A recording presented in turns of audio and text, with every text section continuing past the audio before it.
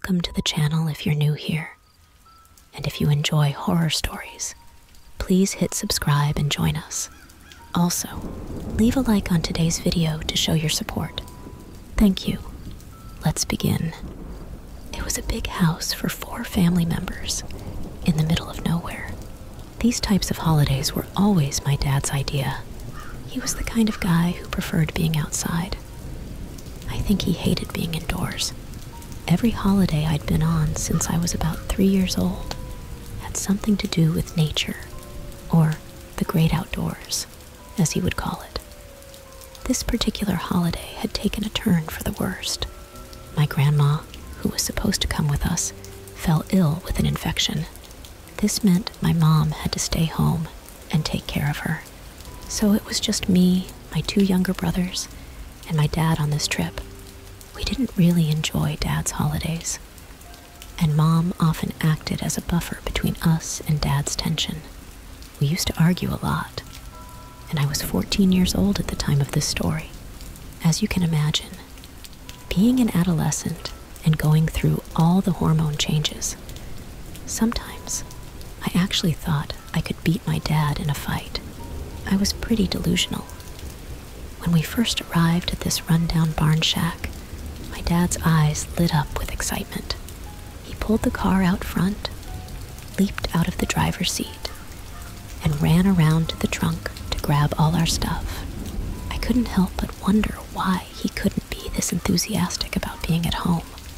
Why couldn't he clean our rooms, do all the dishes, and be happy like this, instead of getting all worked up over some cheap Airbnb that probably cost him a cent a night?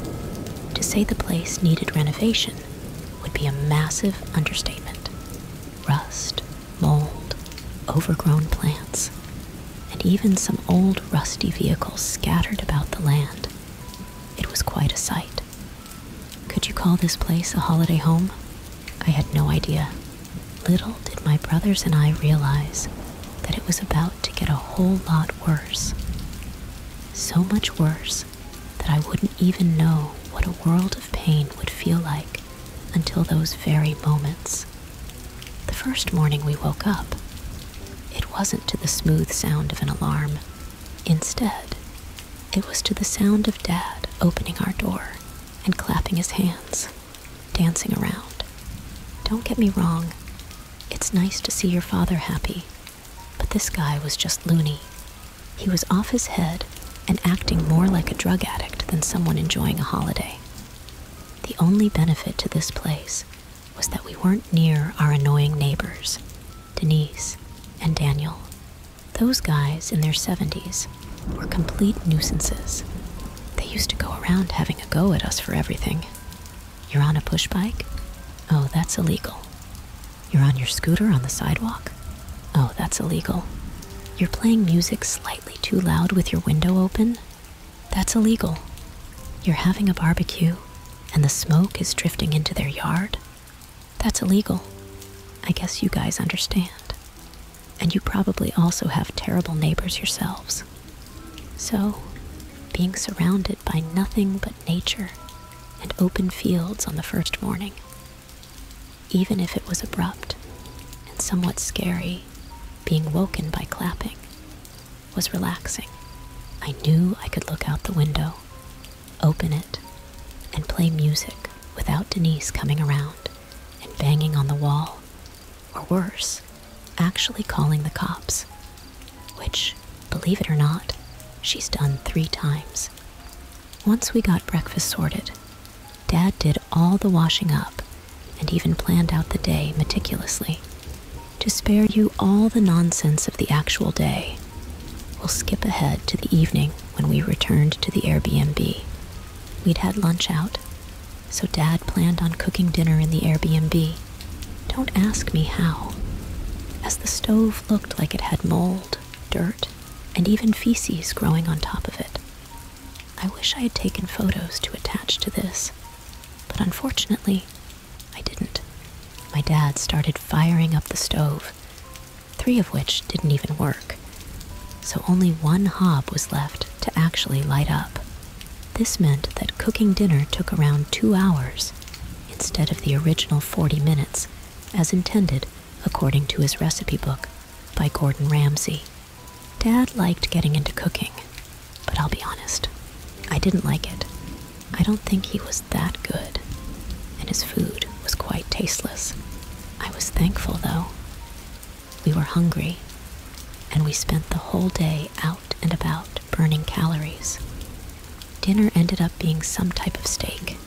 It came with mashed potatoes and some vegetables that seemed to be sautéed or marinated in this weird barbecue sauce.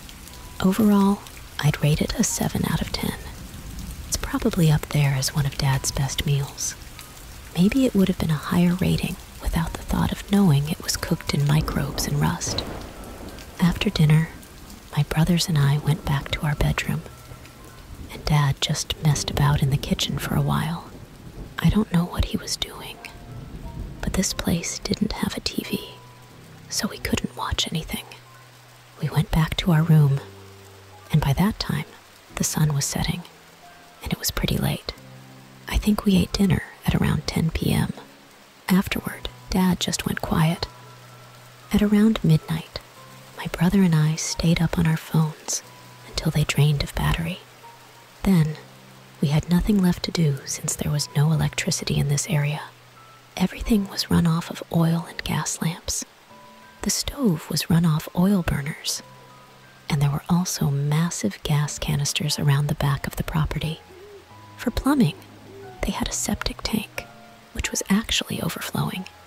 Whenever you'd walk around the back of the property, it stank so bad that it made you want to vomit.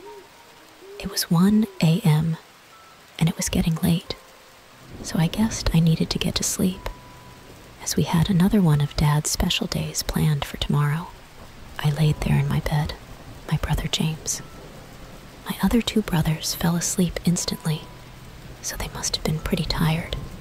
While I was lying there, I was just reminiscing about the day that had passed, memories shooting through my mind. All of a sudden, I heard a cough coming from outside the cabin. The walls in this Airbnb were probably around 3 inches thick, just wood. And there were even some gaps where the light came through. That's how poorly maintained this place was. Hearing someone cough outside wasn't something that would typically shock me. But then, I realized that Dad wasn't outside, and he had no reason to be. I got up and opened the bedroom door quietly, not wanting to wake James or my other brother. I went through to Dad's room and opened his door. He was snoring like crazy too. Who the heck just coughed? I went back to my room and decided to look out the window. It was at that very moment when I saw a figure standing there, maybe a quarter of a mile off in the distance. At first I was terrified, but then something struck me. I had only spent around 5 or 10 seconds checking if Dad was still asleep. The cough sounded right by the window. Yet in 10 seconds, this figure managed to run a quarter of a mile away from the cabin. There's no way I could have heard a cough from that far. The figure was a long way away. It was a full moon, or nearly a full moon, so most of the surrounding fields were lit up. I kept staring at this figure, absolutely petrified. Hey, wake up," I said to my other brothers. They must have taken a whole 20 seconds just to respond to me. As I was staring at this figure, he wasn't moving, and he wasn't looking in my direction. He seemed to be looking off to the left of the property. He wasn't moving an inch, and I started to think I was seeing things. Maybe 30 seconds later, James gets his tired and sorry legs out of the bed. He comes over to the window and goes silent. I had never really seen James shocked in my whole life, but in that moment, I knew he was. "What the heck?" he mutters into my ear. "We need to get Dad now." I turned to him and nodded, directing him to go and get Dad while I kept an eye on this guy. Still, something didn't explain how the cough sounded so near to the window, yet the man was so far away. As James went to get Dad, I could hear him knocking on the door, with Dad talking through the other side of the wall. As I turned back towards the wall where Dad and my brother James were talking, I turned my head back to the figure. No, he wasn't disappearing. No, he wasn't fading. He was still there. But in those split few seconds that I was staring at this figure, after just turning away, I saw something pass by the window, inches away. It was another figure of a person. They passed by so quickly that I couldn't even make out any features or what clothes they were wearing. I took a deep breath and almost fell backward in shock. I landed on my bed and just sat there, frozen in place, as if I couldn't move. As I listened carefully, I could hear the footsteps of someone walking around the cabin. A few minutes later, James comes in with Dad. Dad goes into the kitchen, grabs a knife, and goes straight out onto the porch, yelling. He goes full-blown into survival mode. At this point, once Dad started yelling, my two brothers and I were in the bedroom, looking out the window at the figure in the distance, a quarter of a mile away. He turned and started running. But then something even creepier happened. There was a guy standing right on the other side of our window. He, too, started running straight in the direction of the other guy further up. My dad's yells revealed another man inches away from the wall where we were standing, watching. He was bald, had a jacket on, and was wearing some type of white boots. It was a bit of a bizarre attire, but we didn't know who these guys were or where they'd come from. We weren't trusting anything now. On the third night, I was scared to sleep. Dad didn't report anything to the police. He said, "I did the work, boys. I scared them off. No need to worry. Just simple thieves out in these farmlands. Thieves are everywhere. It's easy pickings. No cameras, CCTV, or anything like that. They never get caught. And it's easy for them to make a living." My dad was even certain that believed this was just thieves looking to steal stuff. What happened on the third night completely disproved this theory. On the third night, everything went completely and horribly wrong. We were trying to sleep, but I started hearing knocks coming from the front door. Terrified, I immediately woke my two brothers up again, who were somehow sound asleep, snoring. We went into Dad's room, woke him up, and the four of us walked towards the door. As my dad opened the door, there was no one there.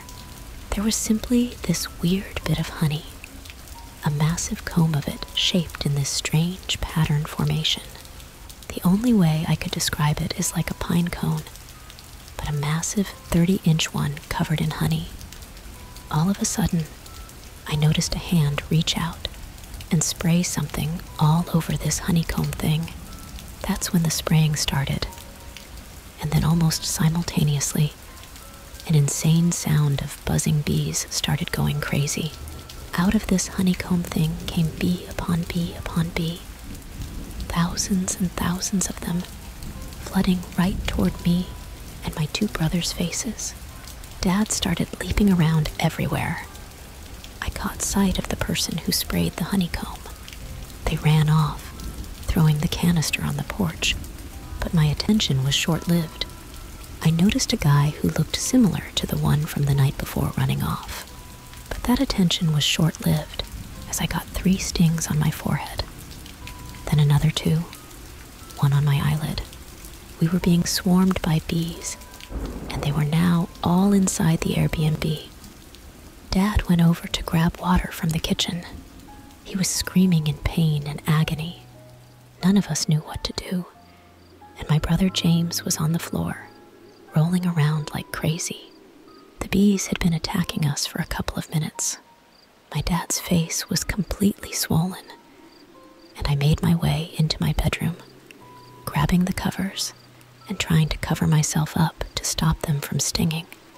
There were dead bees everywhere. Myself My brothers and my dad had over 50 bee stings. We were taken to the accident and emergency department. The ambulance came and drove us there. We were given medications to cope with the reactions and inflammation.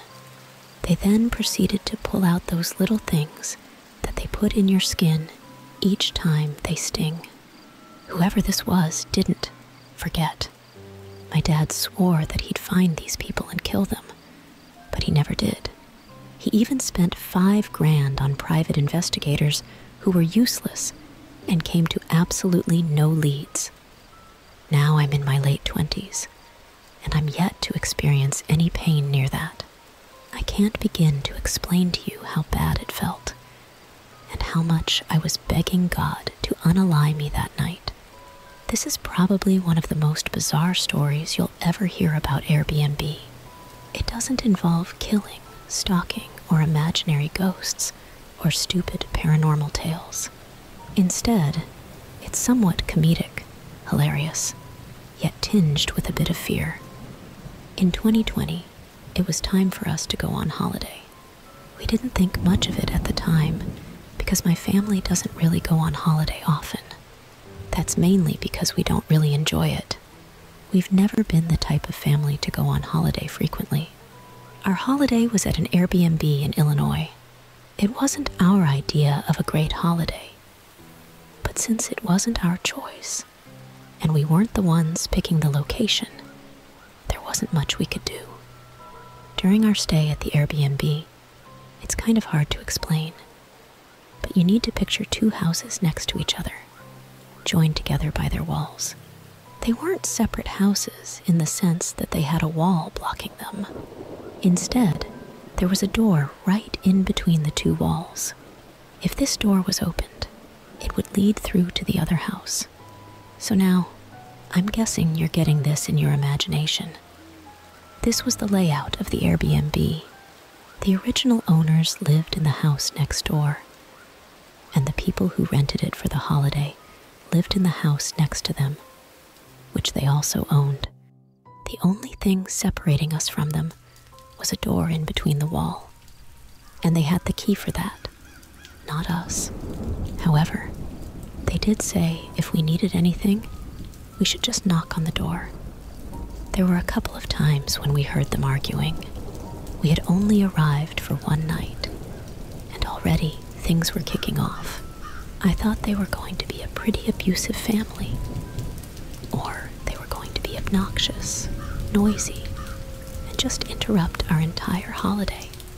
I was planning on leaving sooner rather than later, but my mom and dad thought otherwise, seemingly saying this is a part of normal family life. I don't know what they meant by that because, growing up, we never argued or fought like this family were. At times, it was kind of scary, and I could have sworn that I heard things being thrown around. When I finally got to sleep on the second night, something happened to me that I'll never forget. Sleepwalking before, so I was still a bit on edge. I was lying in bed, trying to relax and get some sleep. But adjusting to new surroundings is always tough for me. I don't sleep well in unfamiliar beds, to be honest. I'm an awful sleeper in random houses. As I was trying to rest and calm my anxiety, I noticed some sounds coming from the other side of my bedroom door. At first, I thought maybe Dad had gotten up to grab a cup of water or use the bathroom. But the noises kept going. It sounded like someone's footsteps, their bare feet against the wooden floor. The floorboards in this Airbnb were so creaky. They sounded old, like they hadn't been replaced in a decade or two.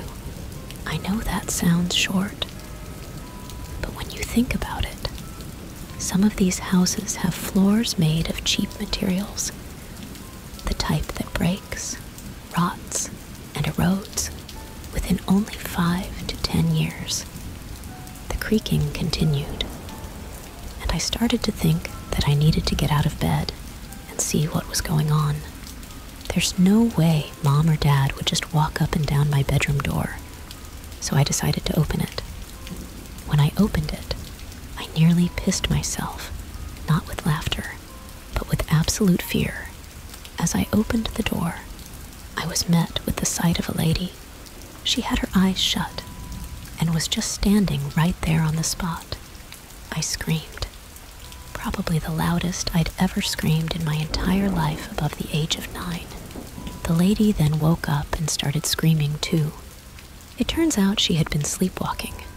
She took the key, opened the door between the 2 houses and the wall, and came through, just walking up and down the hallway in our Airbnb. Mom and Dad woke up, and this little Asian lady, who was the homeowner of both houses, was kind of apologetic and really embarrassed. On top of this, I saw her in her night clothes, which was kind of funny. She started crying, went to her head, and started apologizing and bowing at us, as if it was her traditional way of saying sorry. She then went back into her house and shut her door. After that, we didn't hear from her that night. Just to be sure, Dad put all of our luggage and all our suitcases back right up against the door. So if she tried to come in, it would make a hell of a noise, alerting us in the night. We went back to bed that night, and although I don't think I got any sleep, I think Mom and Dad did.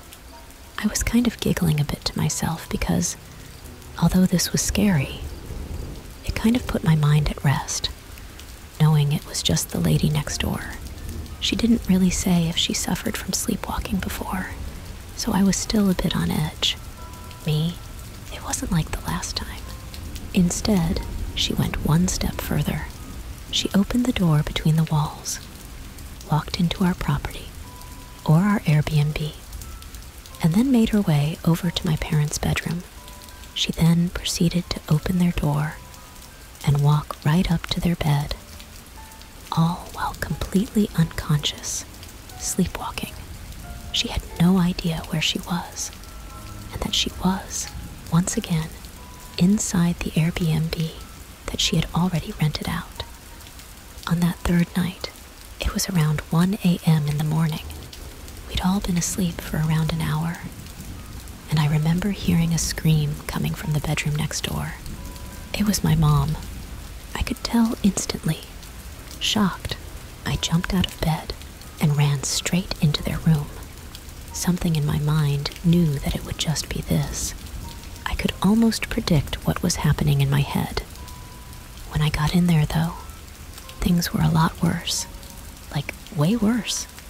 I opened their door slightly, as it was still slightly ajar. Then, upon closer inspection, when my eyes adapted to the darkness, I could see my dad on top of the lady, my mom screaming, curled up in the corner. The lady had a bleeding nose, and it was clear as day that Dad had basically hit her out of fear. My mom screamed, resulting in my dad waking up. My dad's reflexes hit the lady, who was standing over him, staring at him. The lady woke up while in a lot of pain with a bleeding nose. Dad, still unaware that it's the Airbnb host, jumps on top of her, thinking it's an intruder. Then he realizes it's her again. All of this could have been avoided if we just remembered to put the damn suitcases behind the door. That way, the lady would have had to push really hard to get through to our house. When people sleepwalk, they lose most of their strength. They can only do little tasks. And although there are some records of pretty crazy things like people making sandwiches or even food, most sleepwalkers are pretty, how do we put this, soft. Once the lady woke up, she started screaming and crying yet again. I felt bad for her the first time, but this time, just felt pissed off with her. She had done the same thing again. Surely there are ways to stop her from doing this. But it didn't end there. She took that as an opportunity to call 911. When the cops arrived, they were really aggressive towards Dad and put him in handcuffs. Even though myself and my mom tried to explain the situation to them. They didn't pay much attention at first. The lady actually lied, saying that my dad beat her up over a disputed payment. We got attorneys, and they proved that there was no disputed payment, as we had already paid the damn amount. My dad was released around half a week later. He was put in a holding cell and fed basically rat food for 3 or 4 days. The lady got the worst reviews from all 3 of us. And I'll be honest, I pray to God that the next people who rent there on Airbnb don't have to go through what we did. I'm not going to say what the address is. Obviously, that would be completely illegal. But in the court case, we did mention this, and the lady was going to have inspections, because it's not right. She shouldn't be allowed to just allow her condition to take over everyone's life. There should be ways to control sleepwalking, and there probably are. I just haven't looked into it, and I don't really care. My father's actions were deemed reasonable force, meaning that, in the moment, to the best of his knowledge, he truly believed that his life was in danger. Going into that court case, I didn't think Dad had a single chance. He had busted up this woman's nose really bad, and it was pouring blood. It looked like a bloody murder scene. Once the cases were all done, our family was exhausted. Our bags, luggage, and property were confiscated from the property and brought back to us at the station. That lady, I'm sorry, I had to say it. I don't know if this is some kind of stupid joke, but she needs to control herself. I get it. I feel bad for her condition, and that she has to deal with that. But if she can't control it, then she shouldn't be having Airbnb clients come in and stay at the property next door. During the entirety of the court case, the lady kept acting innocent. She was acting as if she was harmed by the one that was beaten, and that somehow we were evil people. I don't know if her attorney told her to act like that, but she was a good actor, really good. With someone like me, someone with a disability, I was a burden to her son, or so she thought. And now that she was gone, I felt bad. I felt bad for Charlie, and I wanted to help. But what could I do? Charlie then started asking me weird questions, like, hey, have you ever thought about ending your own life? It was the first time I'd heard him talk like this. He was upset, but his words were really messed up. I said no, of course. Not why would I ever think of that, Charlie? You need to talk to someone. You can't keep all this in. He looked at me and then said, maybe it's the only way out. If I'm being honest, I didn't really know what to do. I'd never been trained to deal with someone going through this kind of pain. I knew I needed to help Charlie, but how I don't know what came over me. But I just hugged him. I just hugged him and told him that he's not alone, that he has me, and that I'll always be there for him. As he cried on my shoulder, I could feel his tears dripping down my neck. I knew I was doing the right thing. I just wish I had known that he needed professional help. It's hard to help someone when you don't even know that they're going through a lot, like that. Charlie needed counseling. He needed therapy. He needed someone who could help him process his feelings and grief. But all I could offer was my support and friendship. I wish I had known better. I wish I had known how to help him. I wish I could have done more for him. I hope he's okay now. I hope he found the help he needed. I hope he's not feeling that way anymore. But I'll never forget that night when he came to me in the darkest moment of his life. And I tried to be there for him in the best way I could, even though it wasn't enough. even though I wasn't equipped to help him properly. It's a memory that haunts me to this day, and it reminds me that sometimes all you can do is offer your love and support to someone in need and hope that it's enough to get them through the darkness. Second client arrived, and it was a single man in his late 40s. He had a strange vibe to him, and it made both Charlie and me uncomfortable. We decided to keep an eye on him from my driveway to ensure nothing unusual was happening. As the man entered the house, we watched closely. He seemed to be inspecting every corner, almost obsessively. It was clear that he was not just a regular Airbnb guest. Charlie's dad had mentioned that they had been having issues with the previous client, but he didn't provide many details.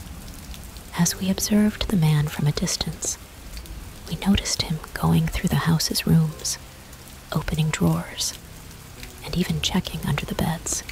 It was as if he was searching for something specific, and it gave us an eerie feeling. After a while, the man left the house and got into his car. Charlie and I decided to follow him discreetly to see where he was going. We trailed him for a while until he arrived at a remote area outside of town. He pulled over, and we watched as he met with another person, exchanging something small and mysterious. Charlie and I were both scared and confused about what we had just witnessed. We had no idea what was going on, but it was clear that something shady was happening with their Airbnb guests. We knew we had to find out more. Over the next few days, we continued to observe the Airbnb clients, trying to gather information about their activities. It became apparent that they were involved in some kind of illegal operation, possibly drug-related. We decided to gather evidence and report our findings to the authorities. It was a risky move, but we couldn't let Charlie's family be unknowingly involved in criminal activities. We documented everything we saw, including license plate numbers, suspicious interactions, and any unusual behavior. After reporting our findings to the police, they launched an investigation into the Airbnb clients. It turned out that they were indeed involved in illegal activities, including drug trafficking. They had been using the Airbnb property as a front for their operations, taking advantage of Charlie's family's desperate financial situation. The police arrested the clients, and the house was taken off Airbnb. Charlie's dad was shocked and grateful that we had uncovered the truth, although he felt guilty for putting his son in such a situation. It was a challenging and frightening experience, but it taught us the importance of being vigilant and taking action when we suspect something is wrong. Charlie and I grew even closer through this ordeal, knowing that we had protected his family from harm. Window was slightly ajar, just slightly. I knew for a fact that I had closed it all the way. I never leave them open, because I'm scared of bugs and other things getting into my room. I walked over to the window to check it out as I closed it. Barry's face was looking right at me. He was peering through the window. I couldn't make out his face that well, but I could see his eyes. They were wide open, and he looked more deranged and crazy than ever. He was just staring at me without blinking. I couldn't believe it. My heart was racing. I screamed as loud as I could and ran out of the room. Charlie came running out of the room to see what was going on. I told him Barry was outside the window, but when we looked back, he was gone again. I felt violated and scared out of my mind.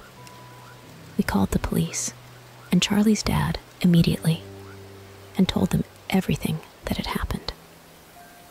The police arrived shortly after and began searching the area for Barry. Charlie's dad also came back to the house to be with us. We explained the whole situation to him, and he was furious that this guy had been stalking us in his own house. The police couldn't find Barry that night, but they promised to keep an eye out for him and increase patrols in the area. Charlie and I stayed up all night, too scared to sleep. We barricaded the windows and doors just to be safe. Thankfully, Barry never showed up again, and the rest of our stay was uneventful. But we were traumatized by the experience and couldn't wait to leave the Airbnb when our stay was finally over. We packed up our things and got out of there as quickly as possible. We never found out who Barry really was or why he was so fixated on us. All we knew was that it was a terrifying experience that we would never forget, and it left us both feeling vulnerable and unsafe in our own home. And to this day, we still don't know what was going through that guy's mind or why he fixated on your house. It's a bizarre and unsettling experience, and it's fortunate that the situation didn't escalate further. Hopefully, you won't have to deal with such strange and unsettling encounters in the future. Airbnb experiences can range from wonderful to nightmarish, and it's always important to stay vigilant and prioritize your safety and well-being. I'd be interested to hear your theory about this, because as a whole, I guess you could say this is more of an unexplained case than a horror story. The guy's behavior was peculiar and outright freaky.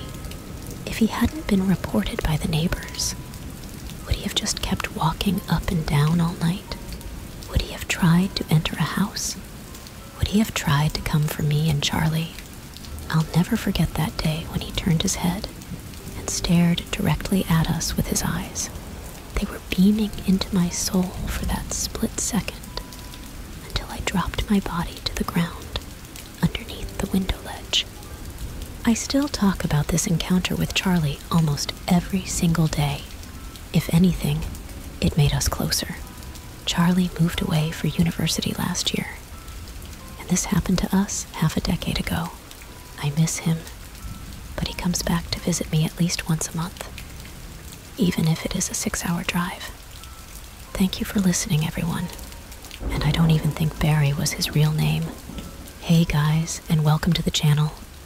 This is the end of today's video, so I hope you are nice and relaxed, and you've enjoyed these stories. If you have, please leave a like on today's video to show your support, and also subscribe if you're new to us here on this channel. We upload every single night. They always bring brand new stories that have never been heard before on any other YouTube channels. Also, if you want to go a step further and really support the channel, try sharing the videos. This means a lot to me, as I'm trying very hard to grow this channel. I've mentioned in previous videos in the outro that I'm struggling a lot. Sometimes it seems like it's impossible. There are so many horror story channels on YouTube, most of which are automated or robotic. This means people use AI, which is a very cheap way, and I believe they are not the true storytellers. This affects the true storytellers and means that our videos end up getting lower views. Please help us stay alive by sharing and sharing and sharing. Thank you, and I'll catch you in tomorrow's video.